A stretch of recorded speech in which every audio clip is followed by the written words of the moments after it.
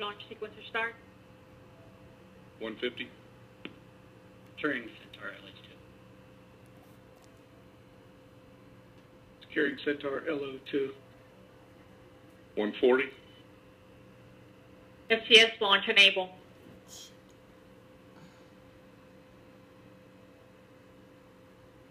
130. FTS armed. T-minus 1 minute, 26 seconds and counting. The launch vehicle, payload, ground systems, and eastern range are go for launch. Orca's armed. FCS count started. 115. Produce ECS for launch. Sorry. Roger. 110. What? Is that fire? Belts locked.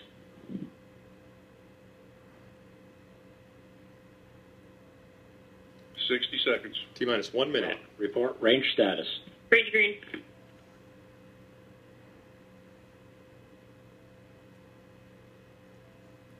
Oh God, let this go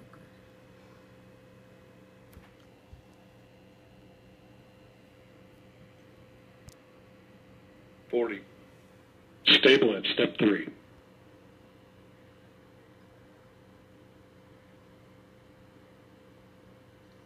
T-minus 30 seconds. ECS reduced for launch. Roger. 25. Status check. Go Atlas. Go Centaur. Go Muse. 20. 15. T-minus 10, 9, 8, 7, 6, 5, 4, 3, 2. We have RD-180 ignition, and we have liftoff of the United Launch Alliance Atlas V rocket carrying the third mobile user objective system mission for the United States Navy. MUOS significantly enhances communications for U.S. forces on the move.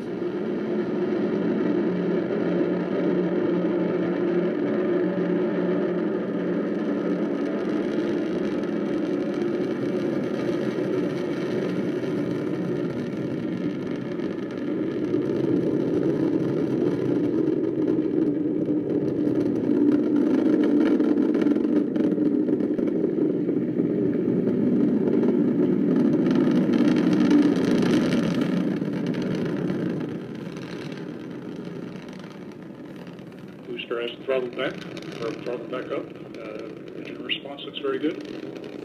SRB chamber pressures have plateaued. You are hearing the voice of Marty Execute. Malinowski providing launch vehicle ascent data. Let's listen in for mission progress. Altitude is 8.6 miles, downrange distance 5.6 miles, current velocity 2,195 miles per hour.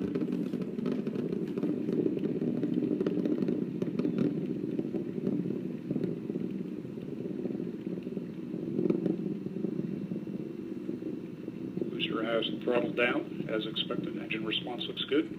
Injector pressures, chamber pressure, and pump speeds look good. Coming up on SRB burnout. And we have SRB burnout in progress.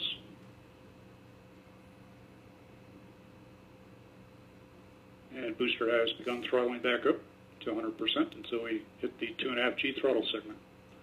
Engine response looks very good. Body rates continue to control down the middle.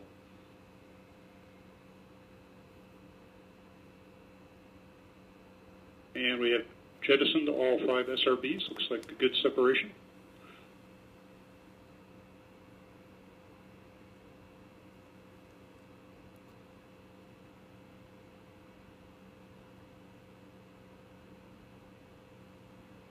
And we've completed the Q alpha limited steering.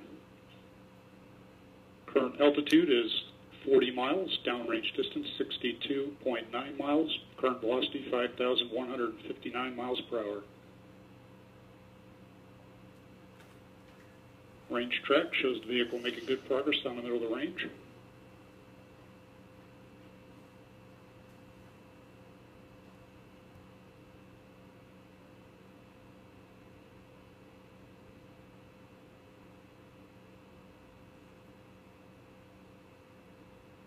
And the RCS pyro valve has been fired. We are now throttling to maintain 2.5 Gs.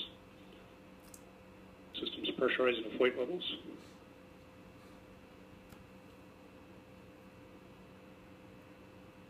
Vehicle is now 25% of its liftoff mass.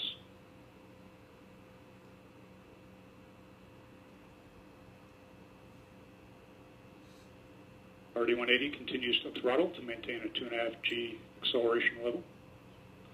All systems look good. Coming up on payload for jettison in 15 seconds.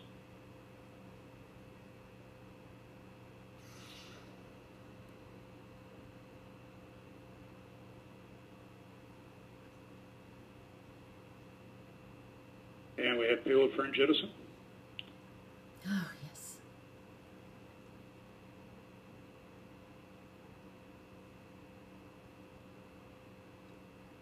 Vehicle is now throttling back up until we hit our 4.6 G throttle segment. Currently accelerating at 4.6 Gs. Boost phase cool down is underway. Pogo pyro vent has been fired.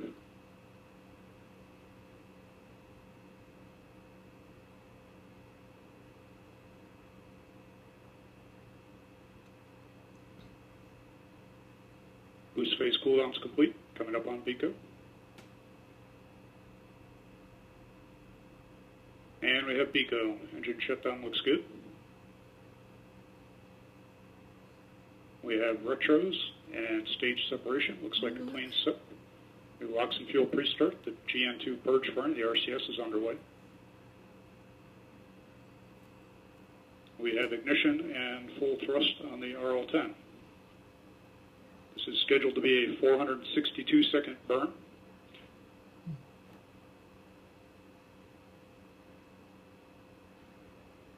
Centaur box tank pressures have been vented down as expected. Steering has been enabled. Vehicle response looks good. This is Atlas Mission Control at T plus 5 minutes, 15 seconds into tonight's mission.